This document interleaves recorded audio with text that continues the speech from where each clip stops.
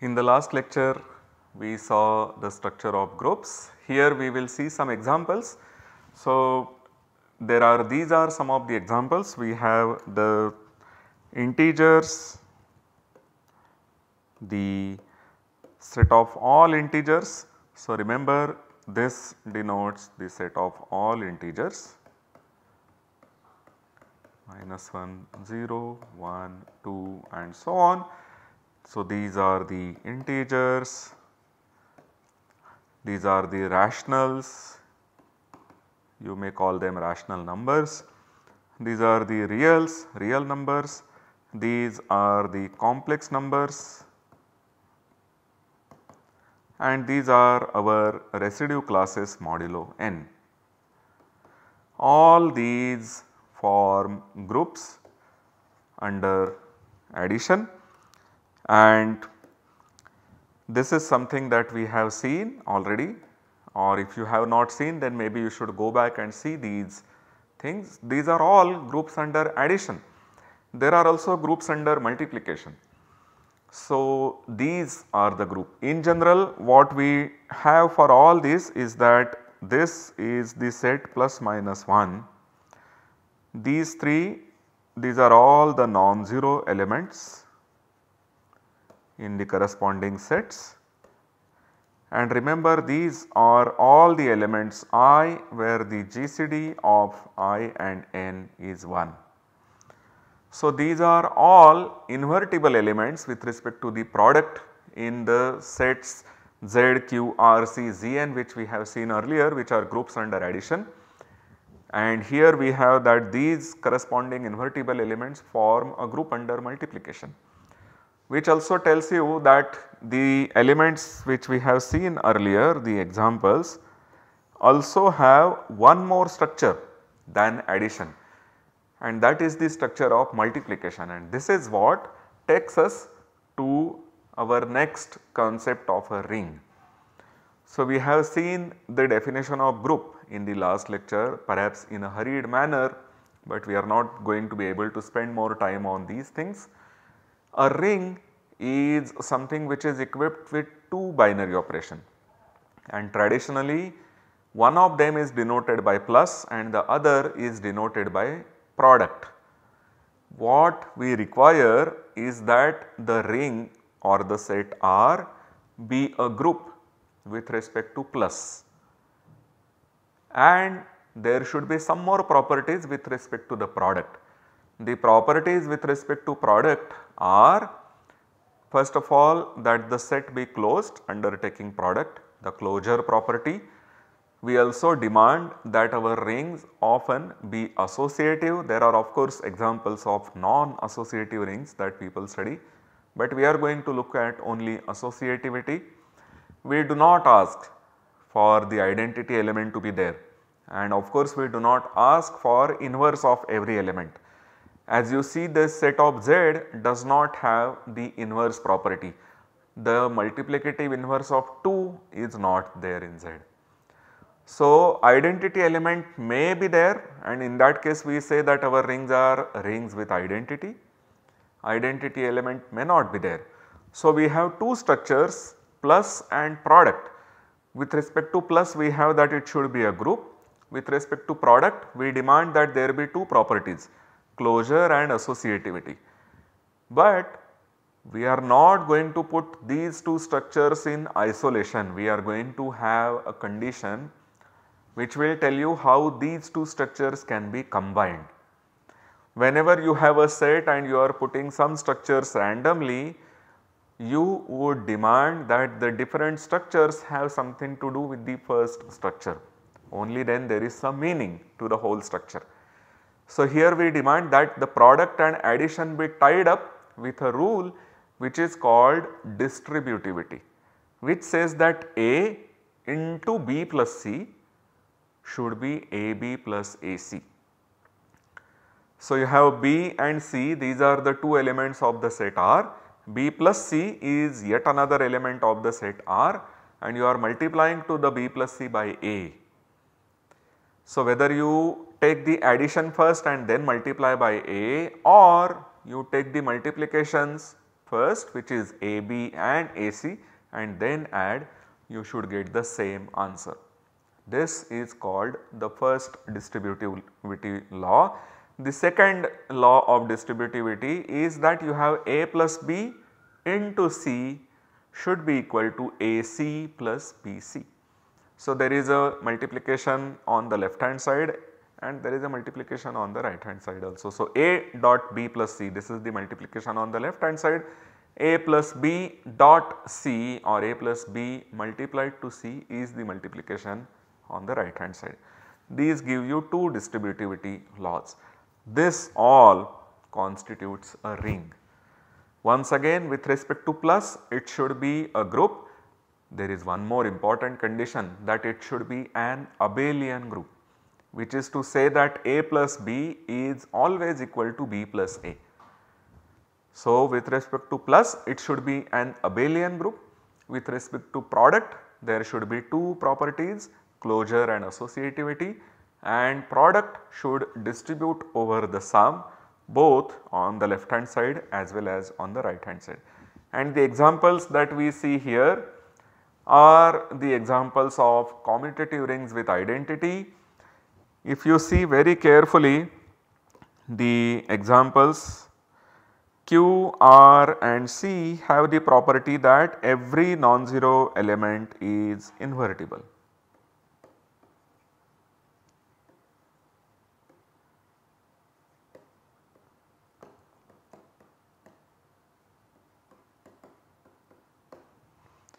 Whereas in Z we have the element 2 here, which is not invertible although it is non-zero, and here if n is composite,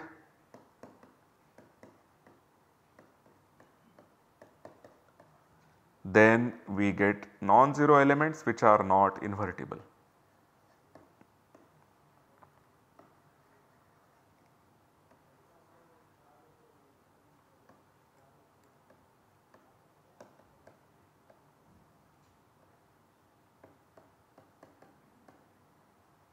Composite just means that it is not a prime. Whenever we have a prime p dividing n and p is less than n, then p itself is an element in your ring. So, p for instance will give you such an example. So, for us what we are going to do is to consider only the groups or rings which are finite. We have been looking at these things so far in our lectures, and this is what we are going to study. So, we are going to be dealing with finite groups, finite rings. Moreover, we are going to look at commutative rings where the product is also commutative. We demand that under addition the group should be abelian, but here we demand that here we have that the product is also abelian, that is one plus thing. And we also have that all these rings have identity in them. So, what we are looking at are finite commutative rings with identity. We are going to require some more concepts of group theory and ring theory. So, we are going to study these groups called the unit groups of Gn. These are denoted by Gn cross. We put this cross on the head to signify that we are going to look at elements which are invertible with respect to the multiplication. These are the groups, unit groups that we are going to study. They are going to be called UN, where U stands for units. We have already seen what the cardinality of these groups are going to be. But after that we want to find the exact structure of these groups. So, we want to see how they behave if you are looking at the group structure of these. This will help us in distinguishing various UN.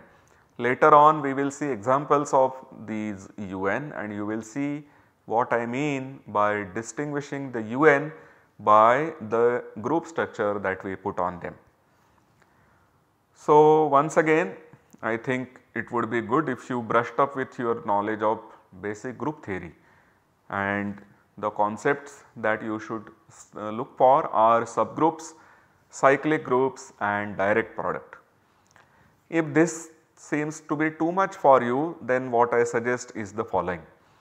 While we go on proving the later results, we are going to use some particular concepts in groups, and I will of course have to mention that while I give you the proofs. So, when I mention that, you note all these concepts down and go back and check the definitions. That will help you understand these proofs in a better way. If of course there are ways to do these proofs without using the group theory, which is to say that we will do the same operations but in more detail, and we will not use the word group, cyclic group, direct product or so on, but then our proofs will become very lengthy and such proofs are not inspiring. What happens is that there are same methods applied in many proofs and therefore you combine these methods and give them some name. So, the group theory is one such method which we are going to use in number theory. It has been our experience that the primes are well behaved whenever we study any structure associated with a general integer n. So, we start by looking at the group of units modulo a prime p. We call this to be UP. Of course, the Z n star is UN. So, whenever your n is the prime number p, we will call them UP.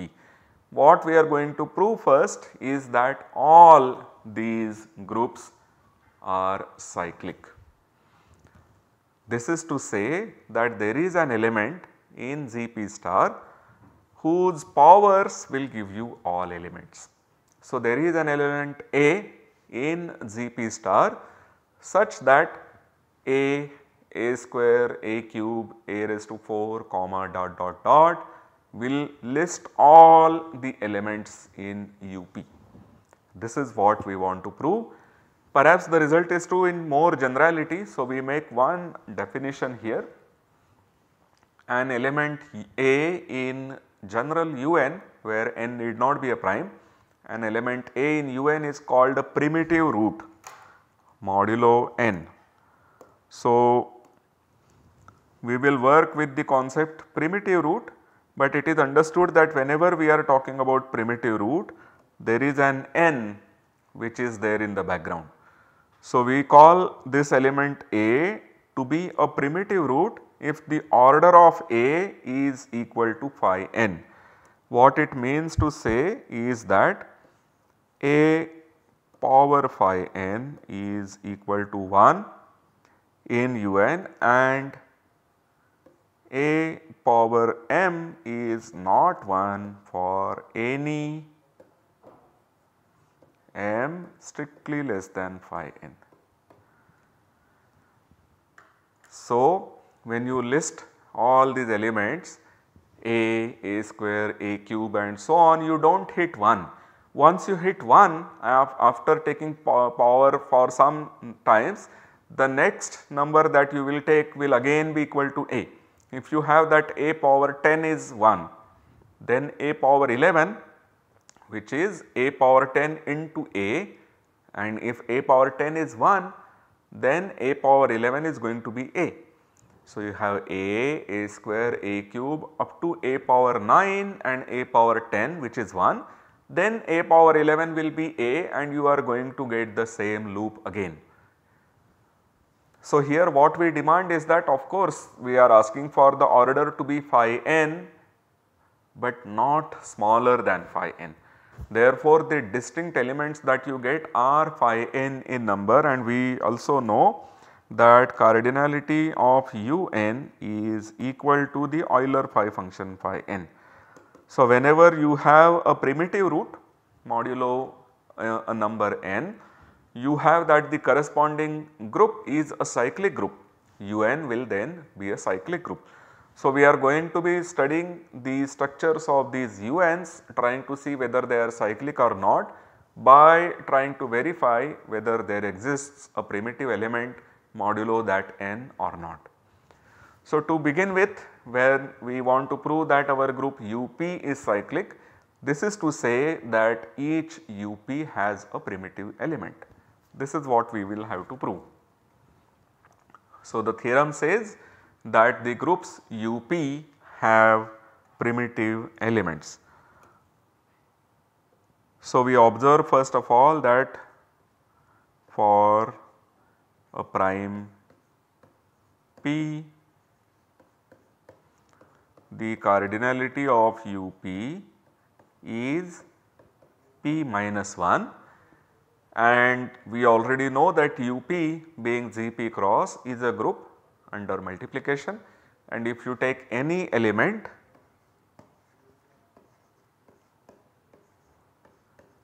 then the P minus 1th power will always give you 1. The question is to find an element A for which no smaller power gives you 1. This is what we want to show. Furthermore, using group theory,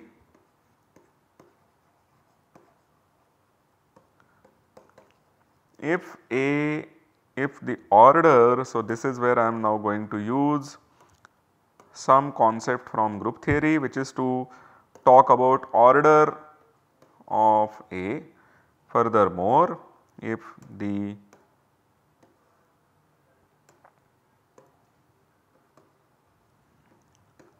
order of A is M, then we also know that M has to divide P minus 1. So, if you take all the elements in the group UP and separate them out by their orders, then they would be in the sets which are indexed by divisors of P minus 1.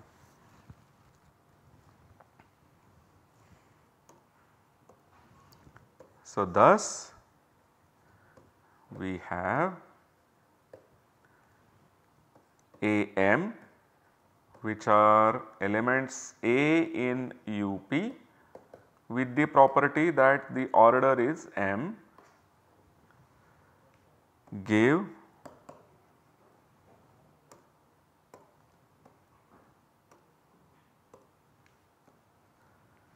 disjoint union of AM, where you have M dividing P minus 1 is your UP.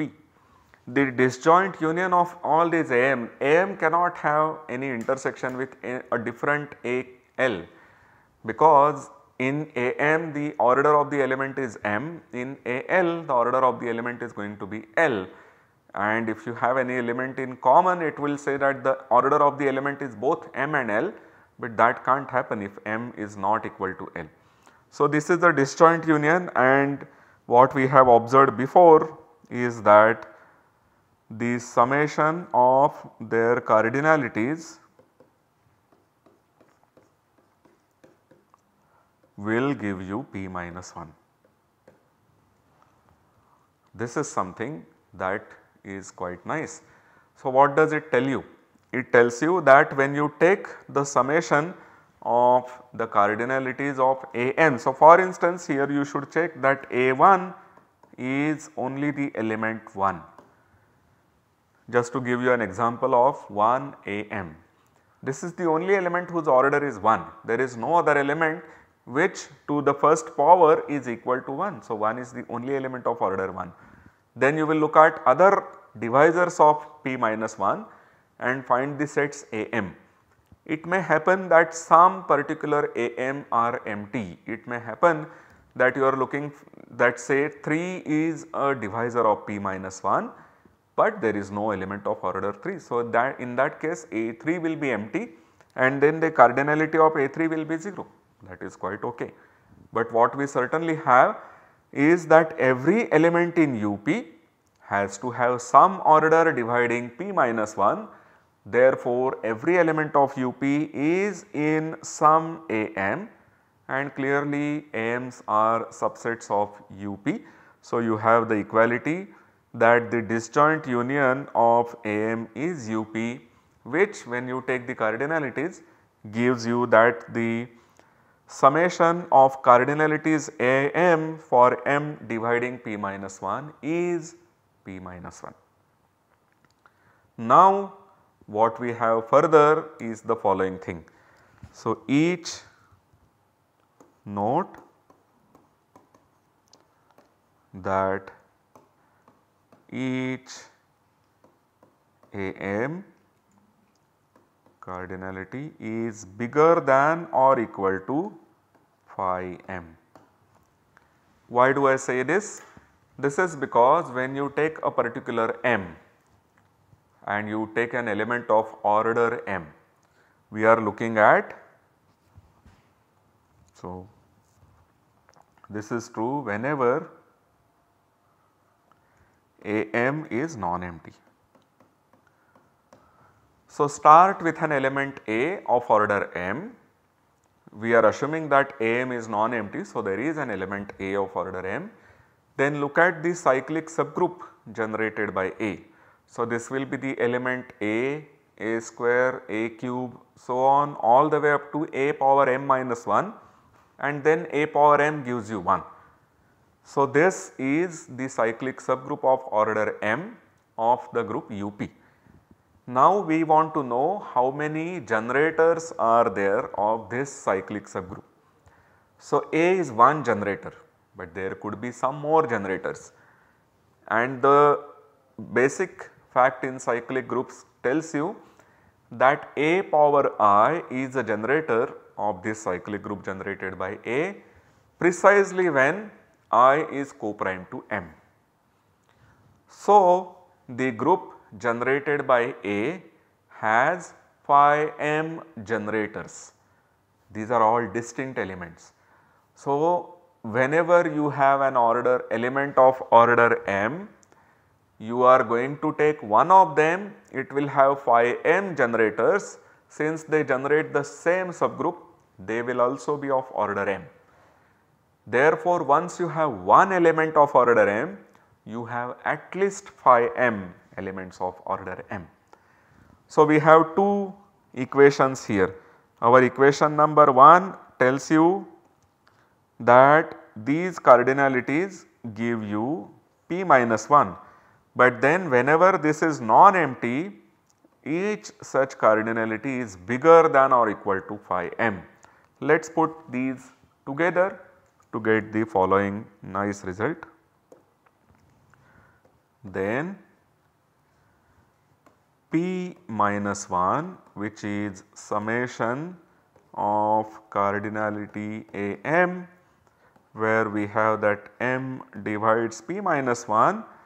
This is also clearly summation of the cardinalities am, where you have that m divides p minus 1 and am is non-empty. The only difference between these two sums, the only difference between this and this is that here you are taking all the m's dividing p minus 1, whether the am is empty or not, and here you are taking all those m's dividing p minus 1 where am is non-empty.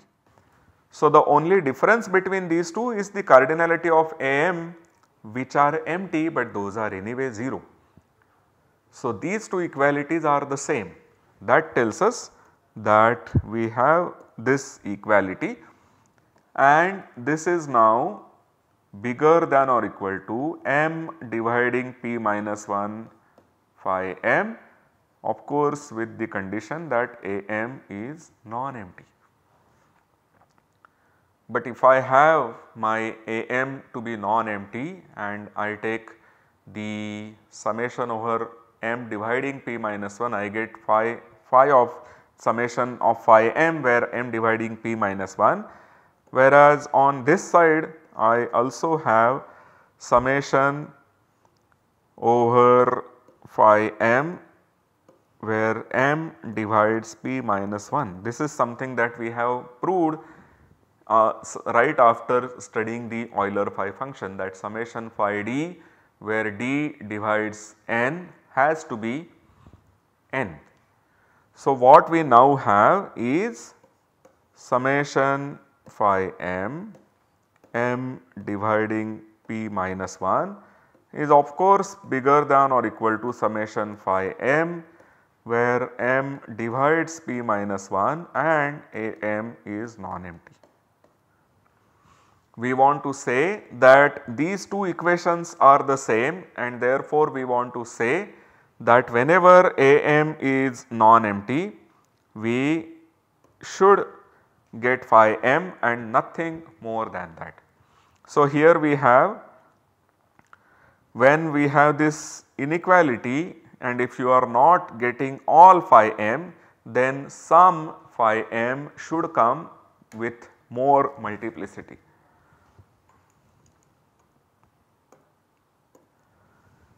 Further, note that each A in AM gives a cyclic subgroup of order m. In particular, we get roots of x raised to m minus 1 in GP. But once we have roots of this polynomial, it should immediately strike to you that a polynomial of degree m cannot have more than m roots. So, what we get is that the cardinality of am is also less than or equal to phi m. This is because once you have one element generating a cyclic group of order m, in that cyclic subgroup you will have phi m elements of order m. If you have any more elements of order m, it should give you at least one more element outside this cyclic group, and then the polynomial x to the m minus 1 will have more than m solutions. This is something which cannot happen. So, whenever we have that the cardinality of am is non-zero, you will actually have that the cardinality of am is exactly equal to phi m. And now we go back to the previous slide, which tells us that summation phi m, where m divides p minus 1 is p minus 1, which is also summation phi m, where m divides p minus 1, but here the condition is that am is non-empty. Since these two terms are equal, you should have that am is non-empty for every m dividing p minus 1,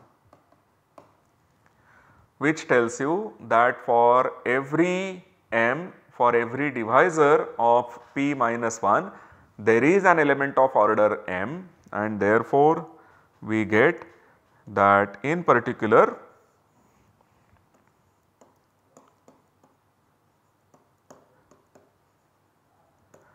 UP has a primitive root.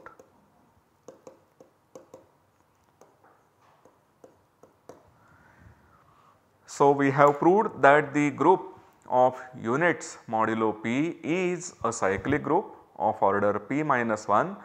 Go through this proof, it uses some concepts from basic group theory which are not very difficult, and you will get familiar with these when you study these things more. In the next lecture, we are going to look at structure of UN in general and see whether they are cyclic, and if they are not cyclic, then we would like to find the exact structure of these unit groups UN. Thank you.